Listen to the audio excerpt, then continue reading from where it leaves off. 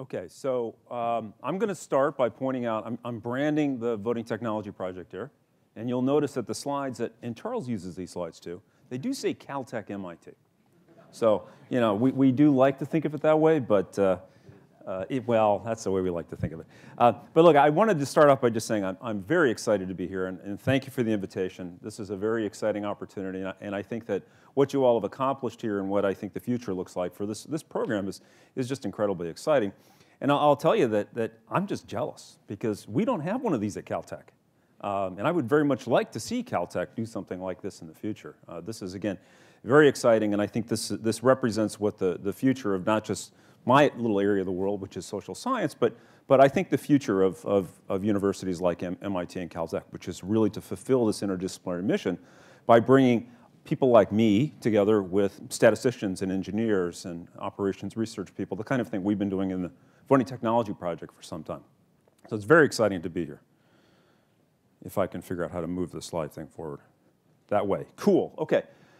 So I'm going to talk about two different things, and I don't have a lot of time, and I certainly will be around the next couple of days if folks want to chat about this or about anything relating to social science and how it might fit in with this kind of interdisciplinary data science that's ongoing.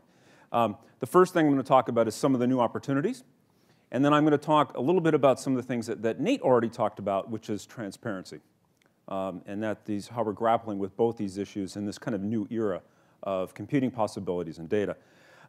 Some of you who are like me, who have gray hair, probably recognize what those things on the left side of the screen are.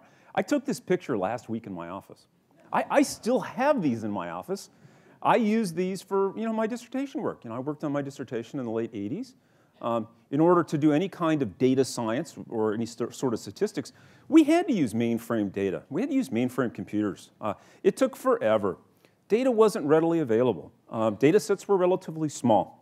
We had to use mainframe computers. So I was running mainframe, I think we worked on some sort of IBM system when I was at Duke.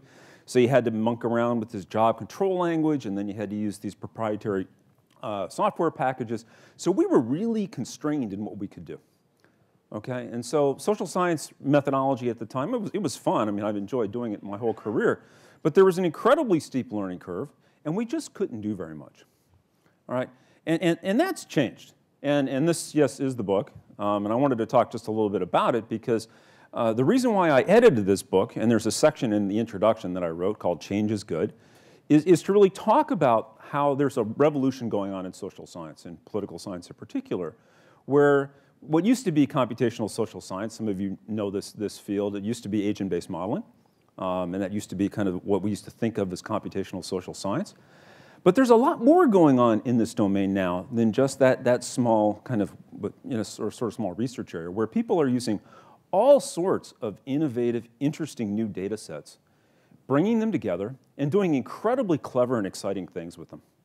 Charles talked about voter history files, and this is just an amazing resource of data. Yes, in fact, if you were a registered voter in the US, it's probably the case that we could pretty easily get your record. Most of that data is available to academic researchers. So it's an incredible data resource. It's essentially a census of America, at least of registered voters, and researchers are starting to use it. It's widely used in the private sector. And those files can be linked in lots of ways to other data sets, either directly through personal identifiers or indirectly through a lot of the statistical methods that people are using these days to bridge and link different data sets. We have, and Nate talked a little bit about this, we have massive quantities of survey data. And that's partly what enables people like Nate to do the incredibly cool things that they do.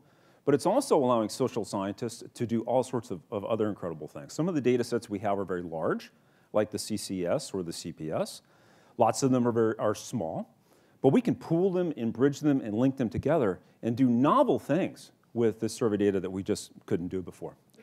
There's all sorts of other innovative data sets, like I mentioned here, voter advice applications. These are actually very common in Europe. We have a number of folks, colleagues in Europe, who run these voter advice applications where people go in and type in their preferences, and they yield hundreds of thousands of data points per election cycle.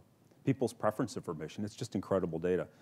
Social media data, text data, administrative data like the elections data that we use for the voting technology project. So again, there's this vast quantity of information that's available to us as social scientists. It's kind of frustrating because there's so much.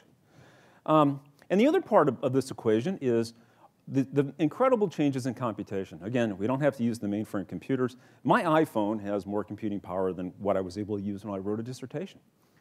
We have infinite storage, fast computing, and this new kind of culture of open source code and code sharing and data sharing. So, the first part of this is just say, man, it's great to be a social scientist today. I mean, it's really exciting. Charles and I were sitting at dinner last night. We were complaining because there's so many cool things to do. We just don't have time to do them. I kind of wish we could clone ourselves and clone all of our students because there's just so many opportunities. And I'm happy to talk about all those opportunities at some point because I only have 4 minutes left. Now, I want to switch gears a little bit and kind of pick up on the theme that Nate talked about. So again, what makes the kind of work that they do possible is all this new data. And what I think is also exciting about what Nate and others in this area do is they're transparent about it. And so one of the things that we've been working on at the journal that I edit, Political Analysis, is trying to translate those kinds of transparency principles into academic research. And that's something that I think society is demanding of us today. Our funders are demanding it. Our universities demand it. Our colleagues demand it. And I think it's a very important new theme, especially in social science today for a lot of reasons. But what we really need to try to do is to try to make this data and information and code available to the public, in particular our colleagues who are going to use it. But again, there are a lot of very sophisticated people out in the world today who just are really interested in the things we do. And so we really do need to figure out ways to make all of this transparent and readily accessible today. And it's a key thing that I think that the providers of data sets also need to grapple with. There's a lot of organizations that collect lots of data, and in many cases, we're sort of stymied at getting access to it, as Charles alluded to earlier. And so organizations that are producing data, we need to work with them a little bit to get access and to get more of their data, in particular our colleagues in the election administration field, which we can talk more about later, how difficult it is oftentimes just to get simple statistics from states and counties as to say how many people turn out to vote or how many people voted in an election. Now, our journal has required that when someone publishes a paper, they're supposed to provide their replication materials. That sounds simple in practice, or simple in theory, difficult in practice, of course, as we found out. What we've been doing recently, for about the last 3 years, is requiring, again, that a paper, if you make any kind of empirical claim that we publish, and this is analytics or simulations, which is pretty much everything we publish in our journal, they have to provide that information so that we can make it available to the public. And usually this is pretty straightforward, for most people who are running any kind of models. It's really just a question of documenting what they've done, providing their code, and giving us the data. And I can talk more about the details of how we do this, but we do this at the point right before we accept the paper. So we require that they give us this information. We have a graduate student at Caltech and one at Stanford who goes through it and actually runs it and makes sure it works. The editor who's in charge of that paper does the same thing. So we have a graduate student who runs all this stuff, and then the editor who's looking at the paper also checks all this stuff out. And it's only at that moment in time when we fully understand it, that it runs, it reproduces the results in the paper, that we will accept the paper for publication.